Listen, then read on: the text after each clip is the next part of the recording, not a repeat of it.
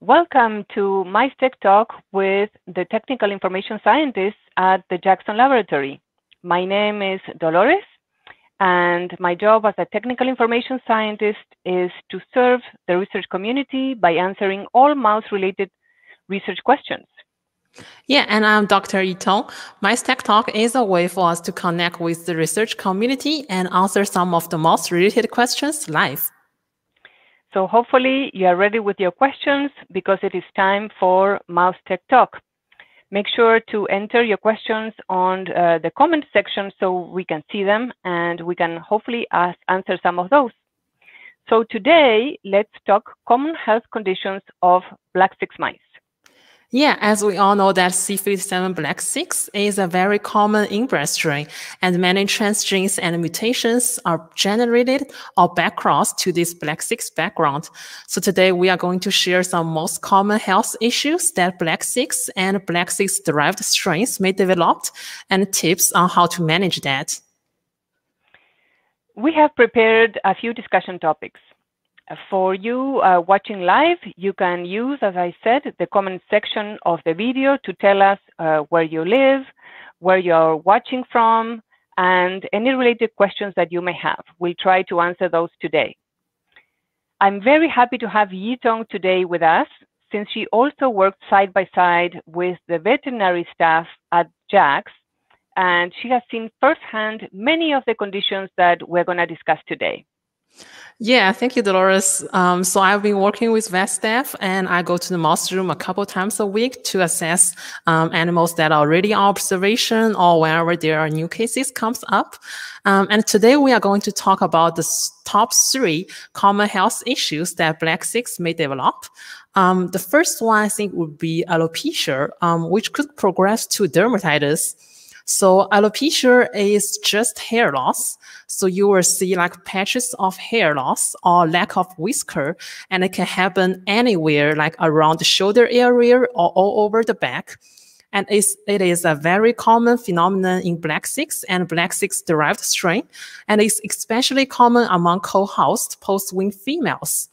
And this condition is caused by over-grooming or barbering by animal cage mates or even themselves. But please note that the skin is still intact and generally healthy. That's right. So can you tell us how we manage alopecia? Yeah, I think the first thing that you should do is to consult with your facility vet, as they know the facility very well and they are just right there and then can go to the mouse room to assess those mice and give suggestions and guidelines. Now I'm going to share with you some tips that we found pretty helpful. Alopecia is an abnormal behavior in mice, and the cause of this behavior is generally complex.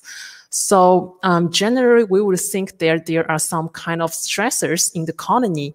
So anything that you could do to reduce stress, like reduce handling, reduce vibration and noise, may be beneficial. Other than that, if the symptom is mild, you could try add some enrichment, like those turtles and shake, to see whether it alleviates the condition. But please note that this practice is somehow strain dependent and enrichment dependent. So like for some strains, it does great with one type of enrichment, but for other strains, it may worsen the condition. So you may need to assess it to find out. That's right. That's right. And as always, you can contact the tech support team and we'll be happy to give you specifics on a particular strain that you're working with. The other thing to keep in mind is to reduce the housing density. A lot of times that is very helpful for alopecia. For example, if you house 4 to 5 pooled winged mice in a cage, you can try to reduce that to 2 or 3 mice per cage and see whether that helps or not. If none of the above helps, then you may need to isolate the dominating barber mouse. And that's easy to catch. If there are several mice with hair loss and there is one of them that doesn't have hair loss, then that would be the dominating barber. However, keep in mind that the rest of the mice may learn to be barbers, so you may end up just singly housing all of the barber mice. Right, and I do want to let you know that alopecia is an expected phenotype in our aged black 6 colony. So alopecia is allotted after 25 weeks of age. So don't be surprised if you receive mice with alopecia grading coat in our aged black 6 colony. And Dolores is going to pull up the strain data sheet of our aged black 6. Yeah, let me share my screen for a moment here, and I will show you. So what I'm going to show here is the strain data sheet of our aged C57 black 6 mice. And if you scroll down, you will see how the animal looks when he's older. And there are some questions, not only showing the gray hair, also on the thinning hair, but you can see here some pictures about how do they look after they have barbered around the eyes, around the nose. Those are examples of barbered mice that you can check. So, Yitong, what is the difference? This is a question that came in. What is the difference between alopecia and dermatitis? Yeah, right. And as I mentioned before, alopecia is a strain characteristic of black 6 and black 6 derived strains, and it is just hair loss. So the skin is still intact and healthy. However, in some cases, barbering could lead to dermatitis or ulcerative dermatitis, and that becomes a clinical issue. So in that case, you will see like inflammation, redness of the skin, and it could progress to ulcer, meaning that the dermis is damaged. And Dolores, I remember that we did some study that look at risk factors of dermatitis in our black 6 colonies. Could you elaborate that? That's right. That's right. So what we know is that dermatitis is most likely a multifactorial disease, and it has both genetic and environmental factors, including sex, season, humidity, the cage type, the diet. There's a lot of things that you have to keep in mind that can affect this particular problem. In our C57 black 6 colonies, the overall incidence of alopecia is not that high, it's quite low, but we did notice several trends. For example, many more females than males in our black 6 colonies exhibit hair loss. The number of mice discarded for hair loss is much greater in those for mice that are housed in pressurized, individually ventilated or PIV racks, compared to those mice housed under conventional conditions. The other thing that we have noticed is that the incidence of dermatitis varies seasonally, and most of the animals develop dermatitis during the winter months compared to the summer months. Right. And in addition to that, dietary fat may also affect the incidence of alopecia. So we used to feed our mice with the 11% fat chow, and we switched it to the 6% fat for most of the strains in April 1997. And we noticed that the incidence and the severity of alopecia in our C57 black 6J colonies decreased significantly. Right, right. So what is the treatment for dermatitis? Yeah, overall, there is no effective treatment of dermatitis. People usually trim the toenails to prevent them stretching the wounds. Topical treatment for affected animals are temporary, palliative at best, so not that effective. We highly encourage you to consult with your facility veterinarian to determine the appropriate treatment for animals with dermatitis. Right. Thank you for that. That is very useful. We cannot stress enough the fact that you need to pull in your veterinary staff for them to have an opinion on not only what to do, but what does your facility allow or doesn't allow to do. Yitong, I wanted to move on to a different topic. I wanted to move on to another common condition in black 6 mice, which is malocclusion. And for those viewers that are not familiar, this is a common disorder of many strains of laboratory mice, and it is diagnosed simply by oral examination. Malocclusion occurs in mice when the incisors grow because their jaw is misaligned. And so the mandibular and maxillary teeth do not properly occlude. The best way to detect malocclusion is just to simply examine the mouse, the mice's mouth. So, Yiton, can you comment on what we do at JAX when we see this particular problem? Yeah, generally, JAX does not breed any mice with malocclusion, and technicians are trained to not ship out mice that have malocclusion.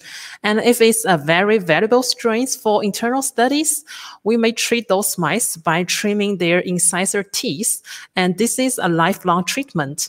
So if you have mice that is very valuable for your study and that mice has malocclusion and you still want to use it, you may need to trim their incisor teeth, and this is a lifelong treatment.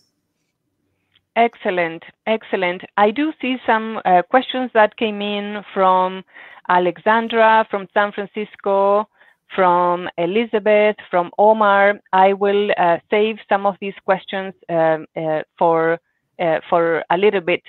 But before that, before I get to those questions, I wanted to talk about the third topic that we wanted to address today, which is hydrocephalus.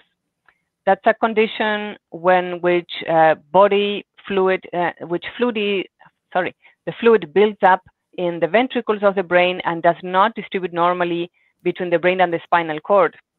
Can you tell us a little bit more about the clinical signs? How can you detect these mice? Right. So if young animals develop hydrocephalus, the clinical signs are really apparent. So you can see that those mice have a large rounded head, like a dome shape, and shorted muzzle. And they are smaller than their little mates, and with time, they could develop lethargy and neurological abnormalities. But if adult animals develop hydrocephalus, they may not exhibit that domed shape, and the only finding may be the enlargement of the lateral ventricles found at necropsy or histopathology. Since there is no effective treatment for hydrocephalus in mice and it's pretty painful, so whenever you see it, let your facility vet be involved as soon as possible. They will give you guidelines on how to handle those mice. Excellent, excellent. Thank you for that. So I think at this point, I'm going to switch over and look at some of the comments from our viewers and try to address some of those. Elizabeth is asking, has anyone identified a gene on BLAC6 or a BLAC6 allele that underlies alopecia? There are some mouse models for alopecia where the genes, some genes have been detected, but really it is multifactorial as well. I know that the best mouse model for alopecia that I am aware of is the inbred strain C3H, and you can go to our website or contact technical support if you want more information. However, it does not develop in 100% of the mice, and you have to wait until the mice are pretty old in order for them to develop substantial alopecia. So I encourage you to write to micetech@jax.org and post that question so we can give you the stock number. I don't have it handy, of the C3H strain that is, I think, to this date, the best model for alopecia, without it being a mutant or a transgenic mouse. We have another question that is asking about the environmental factors affecting the alopecia status. It's a question from Xintong. Do you want to comment on that, Yitong? What do we know what in the environment can make alopecia worse? Yeah, so as I mentioned before, that so generally we would think that there was some kind of stressors in the environment that would cause alopecia. So like vibration, noise, and also we did like the study that looked at risk factors, and we found out that sex, season, humidity, cage type, and diet are likely involved. So there are many environmental factors that could affect alopecia status. Excellent, excellent.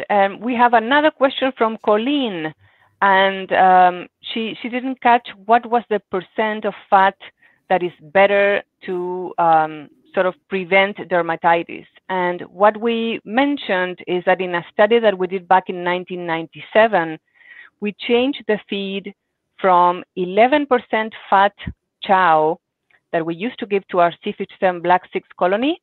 We changed the diet to a 6% fat, which is what we give most of our mice today, is only 6% fat.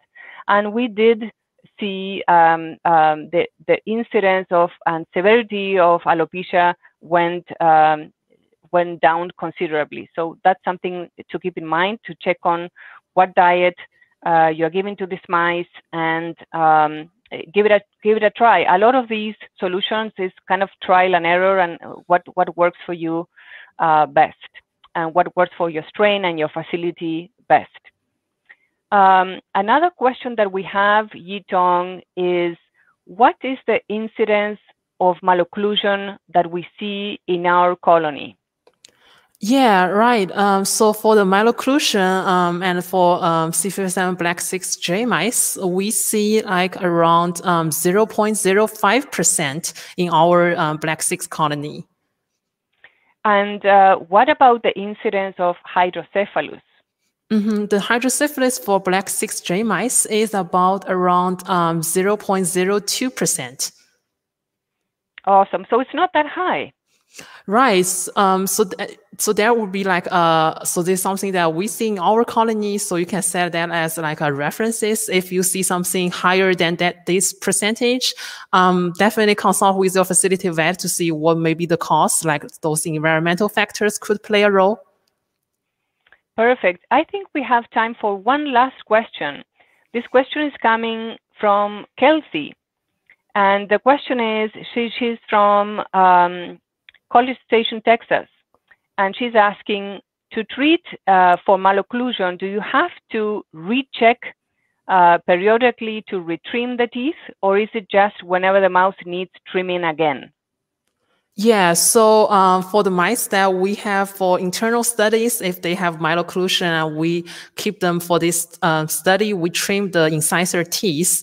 So usually we will do like trim them, like check them once a week to see whether these teeth, they could still eat and drink. So if it's difficult for them to eat and drink, then we will trim it.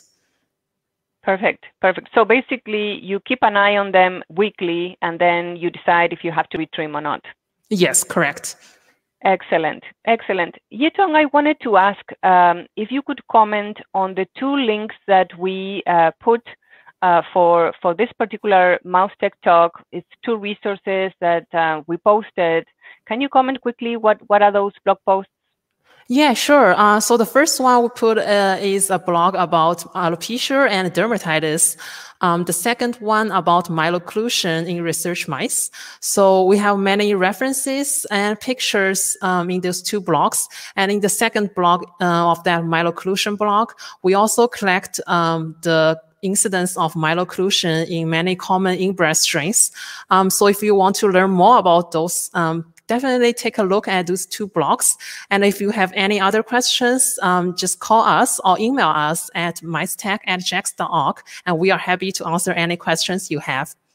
Perfect. Perfect. Well, our next Mice Tech Talk is called Let's Talk Strain Donation, next Tuesday, September 29th. And we look forward to seeing you all on LinkedIn and YouTube. This is Dr. Dolores saying stay healthy, stay safe, and stay excited about your research. See you next time. Bye. Bye.